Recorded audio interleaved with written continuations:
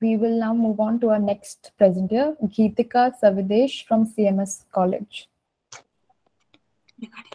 Good afternoon, ma'am. Am I audible? Yes, you are audible. I'm Geetika Savdish, postgraduate student in the Department of English, CMS College, Kottayam. Paper that I'm going to present is titled as Rain-Soaked Malayalam Cinema, Symbol of Rain in Perumalakalam, Vaishali and Karik. We don't see nature with our eyes, but with our understandings and our heart. Nature has a lot to do with living beings. It's a key element. Nature, which provides life for many living creatures and the whole world, also functions in art and literature to emphasize the significance of nature and nature's elements in the life of each individual. This is a strong human nature relationship which is unbreakable. This interconnection between nature and human is well portrayed in literature and film. Nature is also so closely associated with humans, and because of which the presence of nature in any literary piece of work or film places it as yet another protagonist. Nature also provides us to have multiple and controversial interpretations out of it. It is really difficult to define nature because for each person, nature defines something peculiar or else nature is culturally constructed. For some, nature and its elements provide happiness, refreshment, love, but for some, it can trigger their sensitive side. Nature has got too many dimensions, and these dimensions helps one to study nature and its constitutive elements more deeply and specifically. Eco-criticism is simply the study of a relationship between literature and physical environment, which emerged at the end of 20th century. In eco-critical studies, the term anthropocentrism means the view that all organisms, including humans, are part of a large biotic web or network of community whose interests must constrain or direct or govern the human interest. Another important term in ecological study is anthropomorphism, the attribution of human feelings or traits to non-human beings or natural phenomena. With the help of nature's element, writers and creators were able to portray human emotions to its core essence. When attributing our human characteristics or emotions to nature's object, the result which one literary piece of work provides will become highly appreciable. Anthropomorphism implies a projection of human desire to make nature sympathize with humankind, or oppositely, it might be done in the interest of dramatizing the claims or plight of the natural world. There are many branches for eco-criticism. Rarely has cinema in general been viewed through an eco-critical lens, or has there been much evidence in the main venues of eco-criticism of the sustained application of eco-critical strategies to film and cinema studies. Film representation of nature opens up a new form of enjoyment for audience. As nature definition is highly subjective, nature in movies will certainly have different dimensions. Film is a strong medium with which one can portray strong nature-human relations. Because the thing being depicted on film is similar to the way in which we may view it in real life. Films using its technologies captures the essence of nature. So through the film representation, one is emphasizing on the authenticity of nature as well as the nature decorating some crucial roles in movies. Rain is often used as a symbol in movie to show different emotions of characters. It is often associated with romance, happiness, misery, and sorrow. All these mixed emotions are very well conveyed to the audience through single frame where it is raining. There are many movies that depicts how nature has come into a person's life. We have also seen the presence of rain at sea becoming the core of many films. Elements of nature are responsible for portraying many emotions from a person's life. What rain in cinema has to say to a viewer is a very personal meaning, and every film is different in how each person perceives nature. A good example of how nature is intermingled in a person's life can be explained by looking into the use of symbol of rain in movies to tell the story. The kind of storytelling where rain explains is about the true emotional state of humankind, once again strengthens the human nature relationship, where such movies will open a window through which multiple interpretations of characters are possible.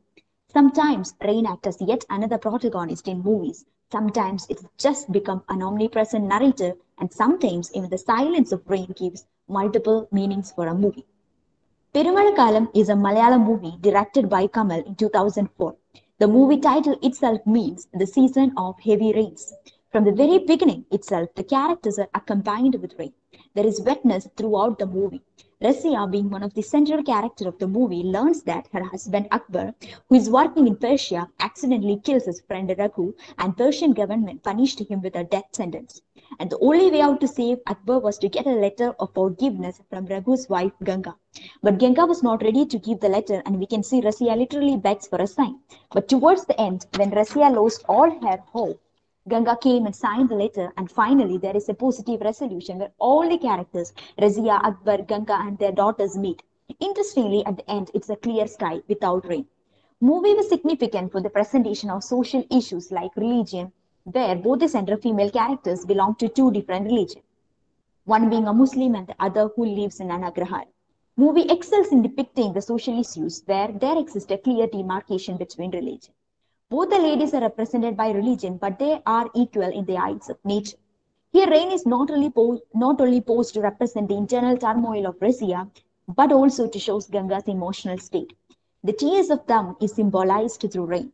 Rain accompanies Razia in her home as well as Ganga in her agrahar, separated by religion but united by nature.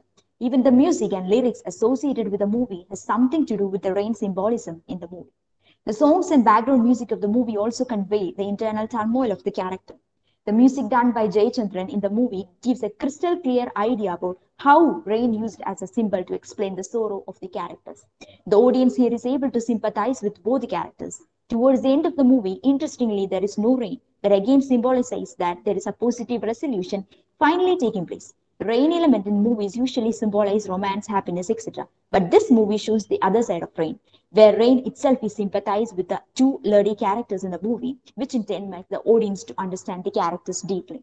Rain can be something that gives happiness for some it can be a symbol of many other emotions. Here, when the rain stops pouring, then all their problems too.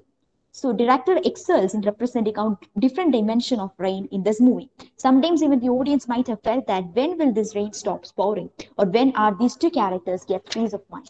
As Kerala has got a definite rainy season, this movie title shows a period of rainy season. An optimistic view is also added to this using rain, declaring that after every rainy season, there is a clear sky when all this agony, sorrows gets washed away by rain. The next movie is Vaishali, the period drama film directed by Bharathan. This movie is actually an adaptation of a myth in Mahabharata.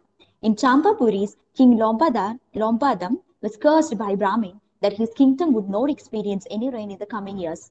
In order to get rid of this curse, Rajguru asked king to send somebody to forest in order to bring Rishishringan to perform yagas to bring back rain. And this someone here should be a young lady so that she can seduce Rishishringan. Vaishali, the young dancer and chaste woman who is also an illegitimate daughter of king, sets her journey with her mother to forest. There she succeeds in sending Rishishringan and he performs yaga in Angarajyam. As a result, rain touches the land. Vaishali's mother thought if the king gets pleased by their help for the kingdom, to accept her as his daughter, and also he might arrange a marriage between Vaishali and Rishishringan. But when the rain falls, people become so much excited and it was a huge crowd, and king asked Rishishringan to marry his legitimate daughter Shanta. Vaishali and mother watched the marriage being done, but they couldn't reach towards the rain as a crowd followed the newlyweds' chariot. Vaishali and her mother are trampled with the stampede, where her mother dies eventually. Vaishali left alone, heartbroken and devastated at what had happened. But nobody bothered about her anymore. What lies ahead of her remains unknown as she is left to find for herself. Here again, one gets to know another dimension of rain. Water becoming the core theme of the whole movie. When it becomes an essential component of the movie, through the movie, the creators are trying to emphasize the importance of nature in lives of human beings, where again that bond between man and nature becomes strong. This severe drought is representation of times when people were least concerned about preserving nature. So finally, through a yaga, they brought back rain. But rain here is having entirely two different dimensions for the characters. The kingdom and the king rejoice with the arrival of rain. They kind of worship rain, and by the arrival of rain back to the land, the people are at almost ecstasy. They were dancing and singing. So there, rain strictly meant for happiness. But on the other hand, the two important characters, Vaishali and her mother, who were inevitable for the kingdom for rain, but later they become invisible for the others. For them, rain doesn't bring happiness, but loss and sorrow.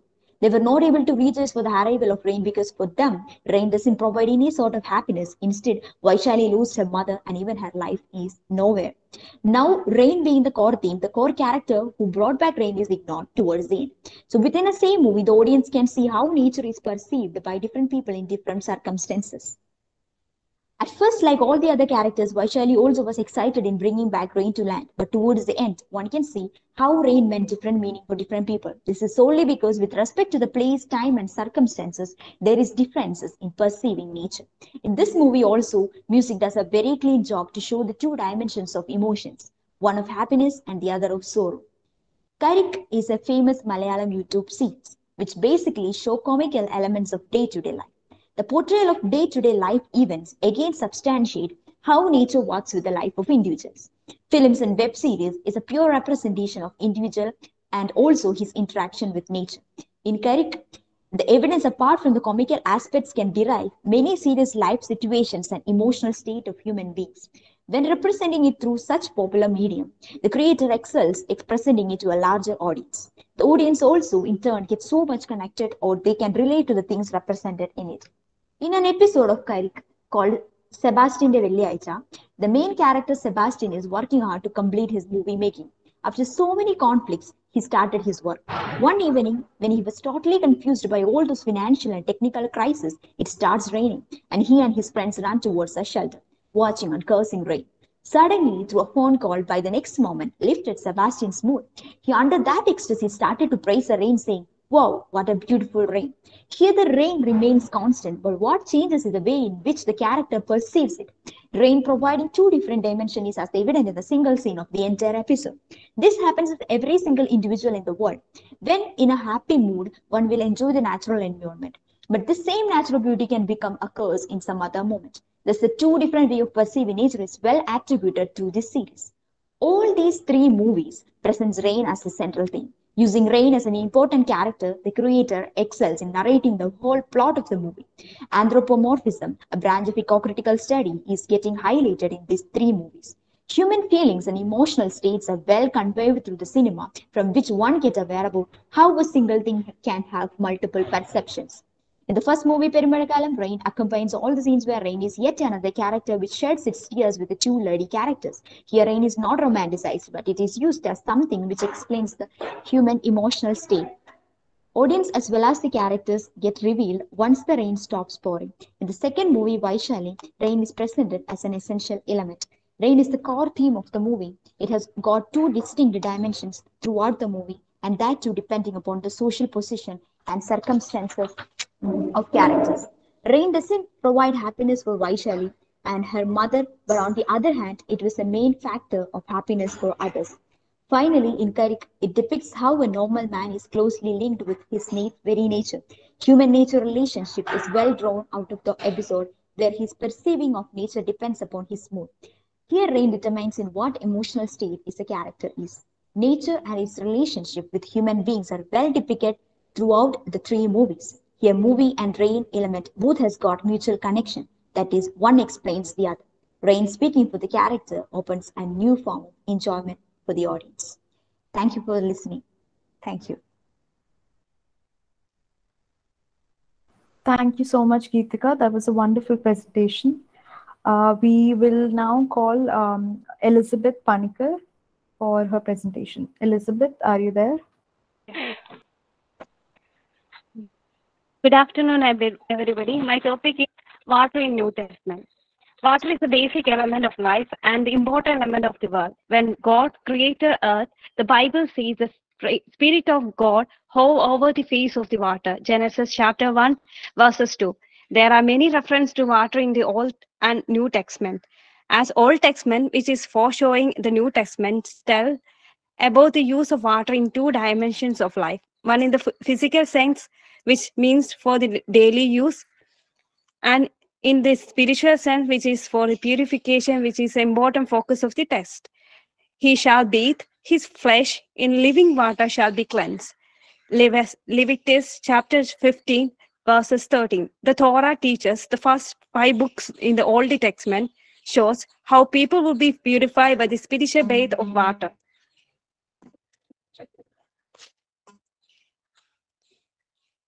While coming to the New Testament, water is connected with Jesus' life, and water is assumed as the dimension of rebirth because water can bring life. The New Testament, many incidents are related to water. The baptism of Jesus, turning water into wine by Jesus, first miracle, Jesus walking on water, the healing the blind man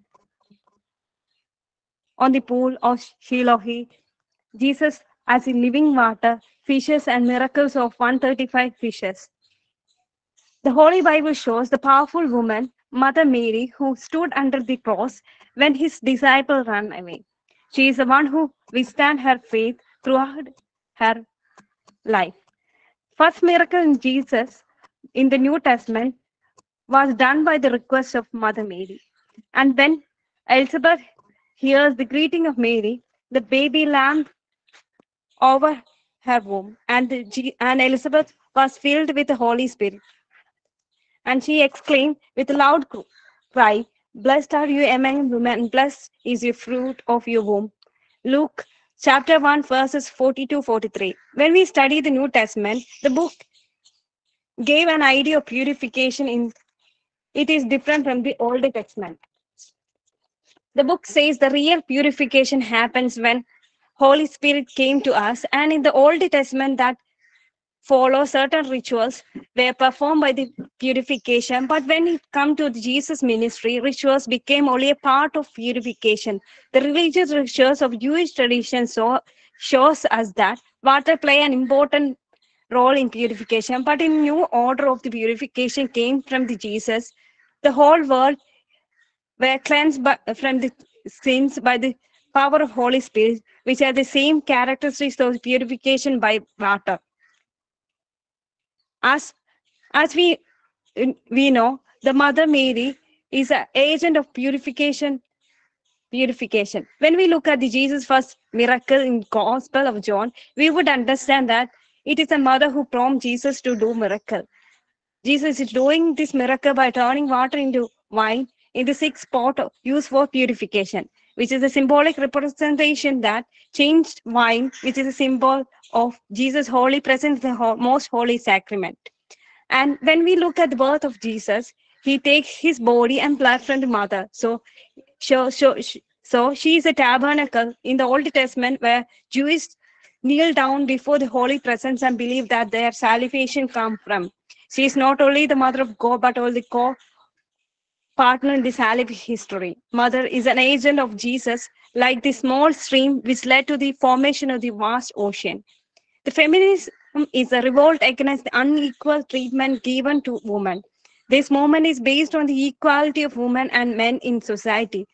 Women are treated unequal in the community and they are considered lower than men. This emotion grew in the mind of women, and from there, the movement of women started. The feminist theory is an extension of the feminism into a theocratical vision of philosophical discourse. Things explored in the feminism includes discrimination, objectification, etc. And the miracle of Jesus, first miracle, where the John portrayed. His apostles was one of the 12 apostles, Jesus, who was the son of Zebedee and Salome. He is known as the John, the evangelist, John of Patmos, and the beloved disciple.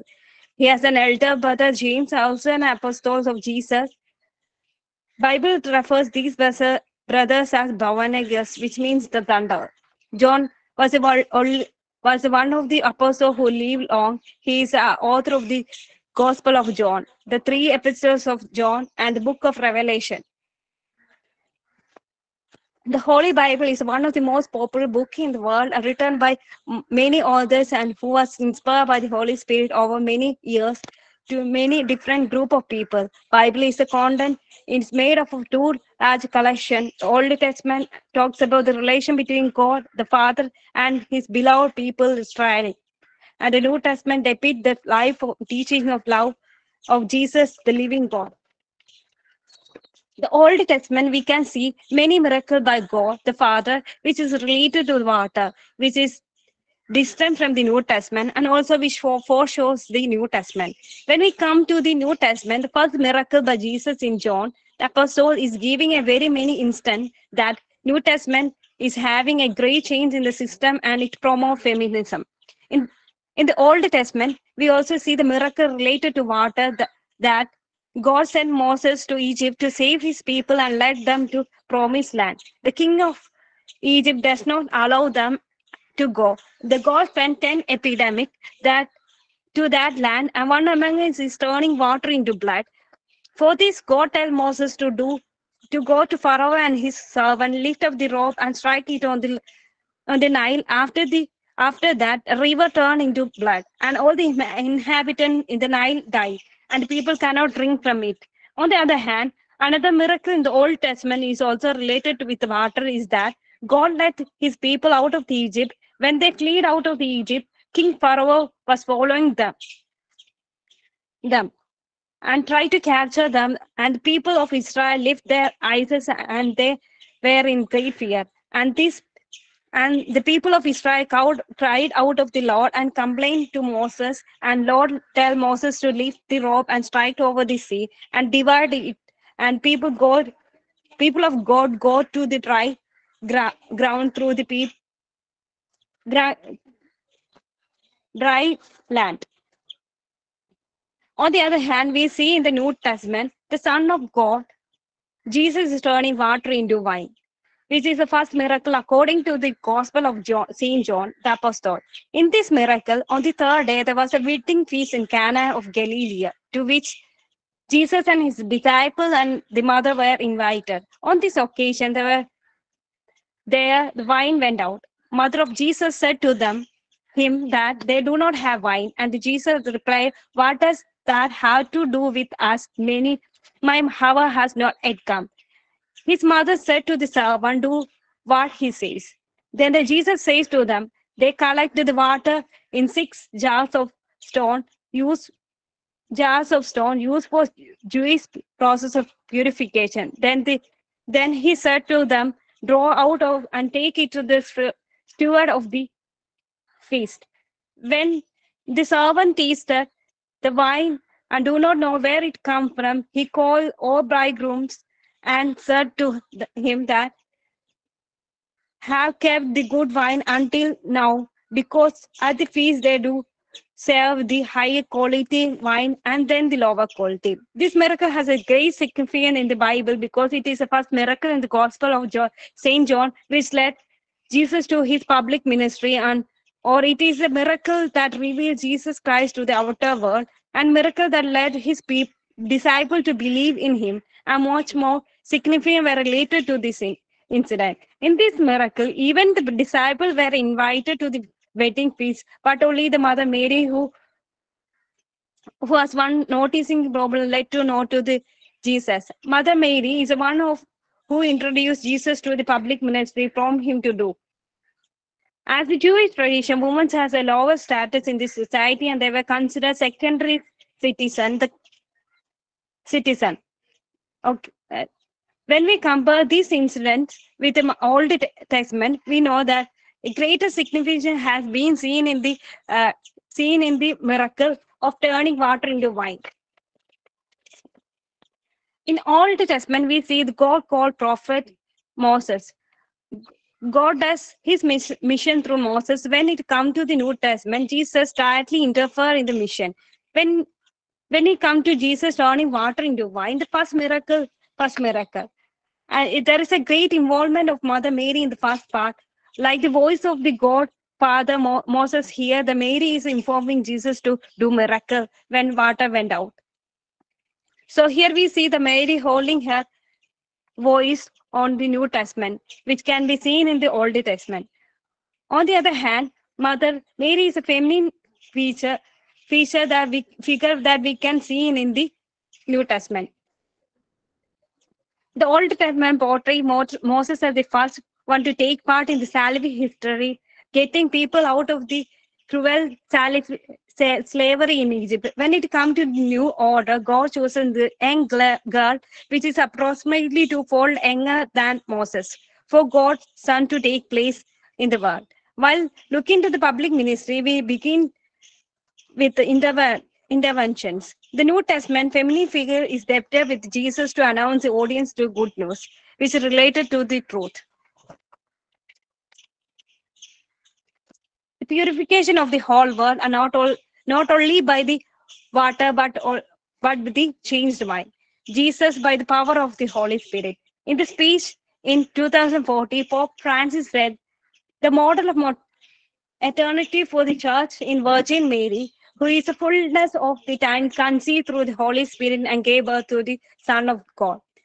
On concluding, we must know that on the Old Testament we see water as a commodity to purification. And coming to the New Testament, water is symbolically referred to the Holy Spirit, which do the purification. And there is a great significance in the Mary's role in the New Testament. Thank you. Thank you for hearing me patiently. Thank you, everyone. Thank you so much. Okay, we will move on to our next presenter since we don't have much time. Mridula Vijayan. Mridula, are you ready? Yes. Okay, you may present.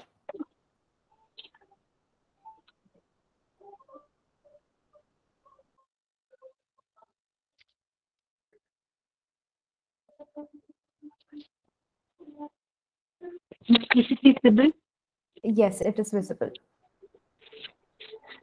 Good afternoon, all. I am Rudula, currently doing my post-graduation in English Literature from BK College, Amlagiri. The title of my paper is The Ocean Perspective, a reading of Jan Martel's Life of Pi. Through this paper, I am trying to explore the significance of ocean in this work, Life of Pi. The heart of a man is very much like the sea. It has its storms, it has its tides, and in its depths, it has its pearls too. These are the words of Vincent van Gogh from the Letters of Vincent van Gogh, published in 1914.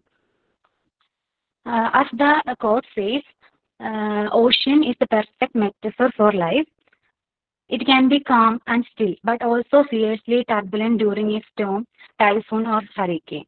It is a vast, mysterious body that has existed since the beginning of time. We must learn to ride the crashing waves of life. Life also includes peaceful strolls in the smooth and sailing that the receding tides have left behind. And life is also like the ocean. Sometimes it calm seas and everything is smooth sailing. Other times we have to swim against the waves. And ocean is also an important figure in literature. Example, Herman Melville's Moby Dick, Ernest Hemingway's The Old Man and the Sea, and Jan Martel's Life of Pi, The Story of Noah's Ark, etc. The work Life of Pi is written by Jan Martel, a celebrated Canadian writer. With the resounding success of his third book, Life of Pi, Martel became an internationally recognized author, and his work is an international bestseller novel. And this work awarded the Booker Prize in the year 2002 and also nominated for both Commonwealth Writers' Prize for Best Book and Governor General's Literary Award. It was also adapted for film. The film Life of Pi was released in 2012, directed by Ang Lee. The movie won 4 Academy Awards in 2013, including Best Director. This movie is filled with spiritual references, visual poetry, and questions that seem to have no definite answer. When it comes to the story, the novel tells the story about a 16-year-old teenager named Pi who survived for a long time, that is 227 days after a shipwreck, while stranded on a lifeboat in the Pacific Ocean with a tiger. The Royal Bengal tiger named Richard Parker is from his father's zoo. His father owns a zoo. When he is 16 years old, his family decide to immigrate to Canada, taking their large family with them. But tragedy strikes when the cargo ship carrying them and sinks during a terrible storm. And this is a narrative of trial and self-discovery and spiritual development. The story portrays the torment from the ocean and the transformation of life from a calm boy to a strong face. The ocean surrounds That Pi during the journey helped him very much for the transformation.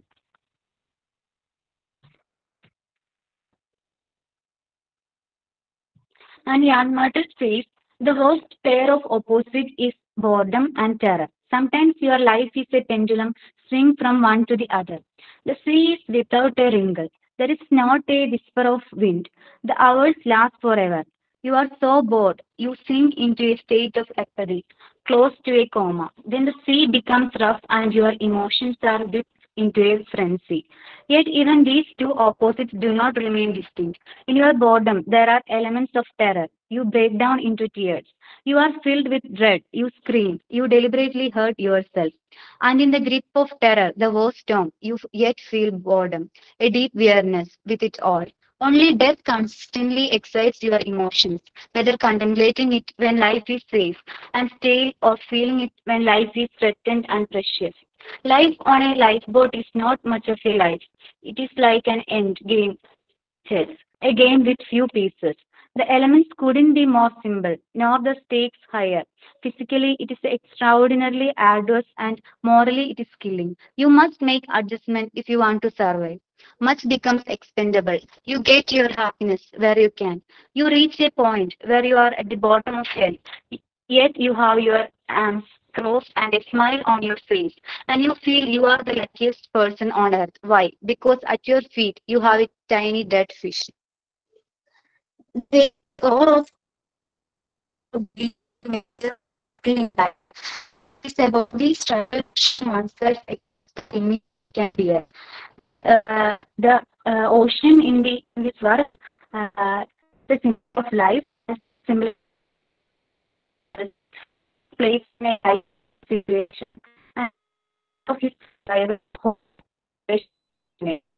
and ocean and life paper. It's physically and mentally.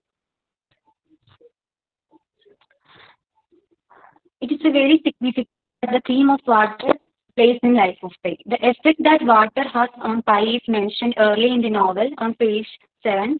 Quote, the first time I turned a tap on, it's noisy, wasteful, super abundant gush was such a shock that I became incoherent and my legs collapsed beneath me and I fainted in the arms of a nurse. Unquote.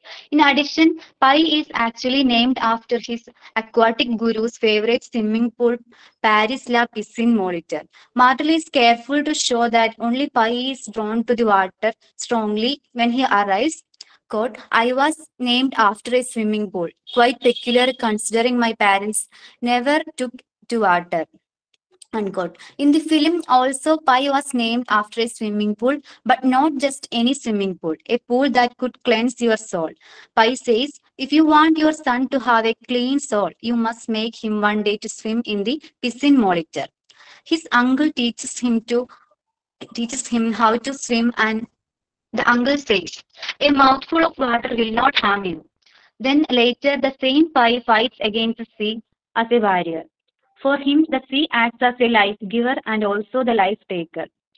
Hearing the ship groan from the pressure of the sea, hearing Pi yell his family's names as he watches them sing with ship, victims of unforgiving fury of the storm, is enough considering the sea as a great metaphor of human life.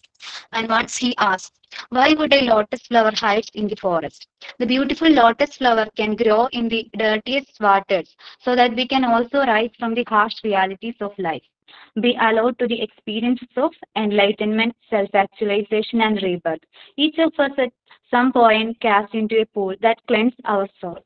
As the story portrays the torments from the ocean and the transformation of Pi from a calm boy to a strong and courageous young man. When Pi and Richard Parker are nearing death, their boat comes to a mysterious island, and they eat and are saved through the pools that are both life giving by day and life taking by night.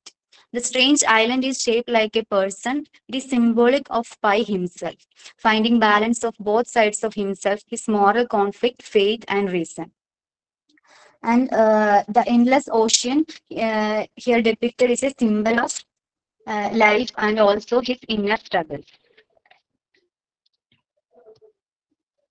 And in the film, the director used many colors in portraying the sea to symbolize certain emotions, besides yellow and golden, which are used to symbolize victory and wisdom, like him finding water on or him taming Richard Parker. And this paper, The Ocean Perspective, a reading of Jan Marter's life, is an attempt to analyze the significance of ocean in the work and how Marter captured the sea in its true essence. The ocean in this novel acted as a symbol of hope and survival, played an important role in the development of the plot throughout the novel. Thank you. Thank you so much, Mridula. That was a wonderful presentation. We will move on to our next presenter, Kartika Sudhakaran from St. Thomas College. Kartika, are you there? Yes, ma'am. Okay, you Good may afternoon. begin. Woman as Pure as Water, the ecofeminist study of Sarah Joseph's Adi. The term eco-criticism was first coined by William Rogan in his critical writing Literature and Ecology, an experiment in eco-criticism in 1978. Sarah Joseph's Adi is written in Malayalam and translated by Wilson Thampu in English and titled as Gift in Green. Adi is a village which is surrounded by mangrove forest and water bodies. In the Adi village, both men and women worked untiringly to reel gold from the swamps without compromising the existence of the natural resources. They had established a close connection with nature and showed their kids that forest cover and water bodies were integral sections of their lives. After the paddy cultivation was over, women grew fish in water, which was an alternative source of their livelihood. They had knowledge that the available resources also belonged to their future generation and hence captured only what was necessary for their survival. They led a sustainable way of life that did not compromise the abilities of future generation to meet their basic needs. Kunyimadu, Shailaja, Kumaran, Dinakaran, Chandramohan, Ponmani, etc. are the main characters. Kunyimadu was a beautiful young girl in her sweet 16 who embraced the Adi as her birth. Her life was meaningless without the water life of Adi. She was the beloved of a youth named Kumaran. He was always consumed with the promises of better livelihood in the city. Kunjimadu and Kumaran's parents tried out most to transform his mind, but Kumaran was adamant. He sold off his properties and went to Kunjimadu's house one night. He took her virginity and promised to return when he had discovered his future. As time passed by, Kunjimadu realized that she was betrayed by Kumaran, who would never keep his promise. She redeemed his sole property with the money and jewels kept for her wedding. She told her to transform it into a prosperous land. She experienced the pain of deception and vowed that there would no other man in her life. Kumaran's return to Adi after 35 years marked the downfall of nature. The exposure and modernity of the city were molded him to him in him into an affluent and highly influential businessman. He planned to transform Adi into a modern village accessible to latest technologies and infrastructure. For the easy execution of his plan, Kumaran brainwashed some of the youth with his promise of increasing job opportunities and advanced way of life. Gradually, the village turned into two extremes between those who supports the campaign against Kumaran, those slightly with his high influence. Kumaran began to smoothly develop Adi. Scientific way of fish catching destroyed tiny fish in their embryonic stage. Birds and butterflies began to flee the dying mangrove forest and chemicals started sleeping into the paddy fielding that have fed generation over hundreds of years. Adi, which was once known for its crystal clear water, was now filled with savage and pathogens. When things began to split out of control, Kunjimadu lost her patience. She began to feel suffocated in such a polluted environment.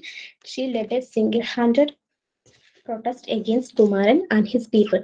She stood in the midst of the water of Adi, immersed from neck to feet. She pledged that until and unless Adi was regained, she would not quit her fast until death. Her determination became the source of inspiration for the women folk. Rapidly, they did all they could to clean Adi. That time, the men of village under Dinagaran pressured pressured the authorities to take action against Kumaran, uh, who usurped their properties. However, the forces behind him were powerful. Gradually, the men also joined with Kunyumadu and her friends to reclaim the lost Adi. In the end, the governmental authorities accepted the people's claim to the properties of Adi. Adi retained its wholeness and purity until the arrival of modernity in the discourse of Kumaran. The developments he propounded for the welfare of Adi transformed it into a filthy dumping yard. In another case, Kunyumadu was an innocent village girl who was deeply in love with Kumaran. She hopes that he would recognize the virtue of Adi one day. Taking advantage of her blind love, he possesses her virginity. Kumaran established mastery over Kunjumadu's body and died the same with Adi. Both nature and woman became the new victims of male supremacy. Another character is Shailaja, who works as a sweeper in a hospital, cries about the waste that she dumps daily into a large toilet bowl inside the hospital.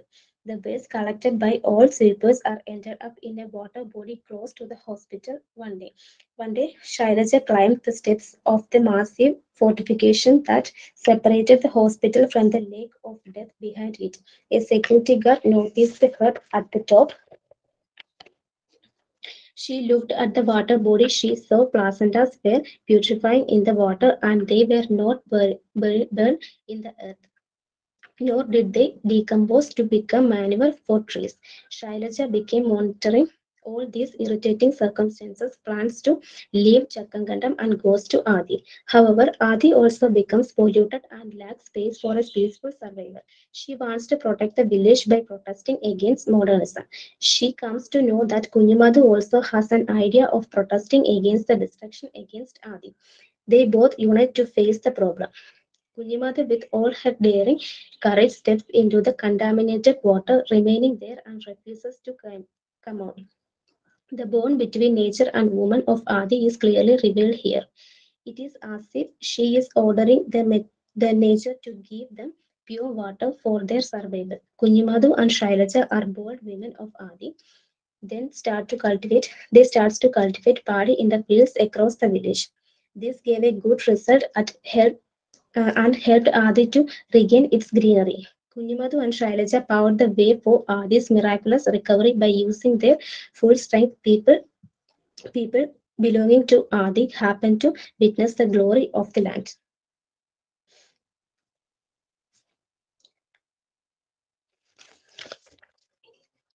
The author discloses a heart-rending image of the way consuming drive rapes the purity as well as the virginity of the land, the ruthlessness and greed of men destroying the purity and the existence of water and other natural resources that form the basis of life. From the past, it is apparent that the community had affectionate feelings towards the mangrove forest that they called the Green Bangle. The forest provided an enchanting world from its serene nature and cool waters from the novel. Joseph defines the people of Adi as the children of soil, where they had surrounded their lives in the Green Bangle mystery.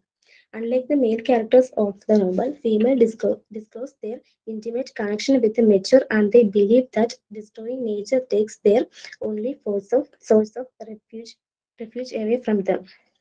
The female characters in the novel are against the enterprises that focus on changing the way of life in Adi, with the premise of improving the way of life.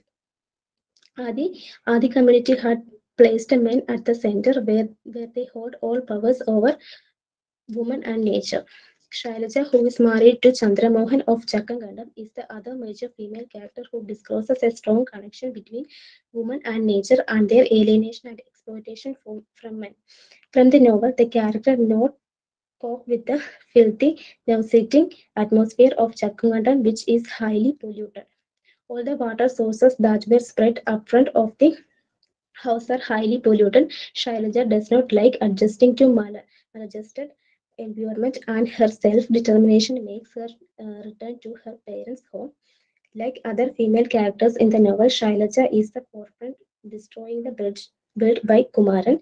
She believes that the construction are a threat to the environment, and she tries tries her best to prevent the depletion of nature. From an analytical perspective, Shailaja and her marriage to Chandramohan not only discloses her interconnection as a woman with nature, but also accentuates men as the root cause of societal and environmental destruction.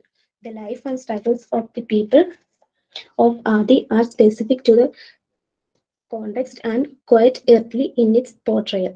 The plot pivot, the decay, death, and the phoenix-like regeneration of Adi. In the book, she writes that there had been a covenant between them and water. The fish, the frog, and the crab, the birds and butterflies, the reptiles, the grass and the bushes, and the mangrove forests were all signatures to that water covenant. Water holds an endless fascination for the community, wherein its flow a, a continuum of experience in which events pass from the past to the present and to the future is evident. In the novel, Sarah Joseph comments that life is seemed to them like a deep bottomless lagoon. They had no food, no clothes, no shelter, but they only have is water. Before the encroachment of Adi by mafias, the place was so wonderful and beautiful, and people lived in perfect harmony with nature. Women used to make friendship with nature, and they conserved and preserved it as they were aware of its value, not only for human beings but for all creatures that share the same land. The aspiration of gaining power and prosperity of men, led by Kumaran, let the outsiders inhabit the village, where they sold their land for the so-called development. They only made the once charming village barren and charmless. Thank you, ma'am. Thank you all.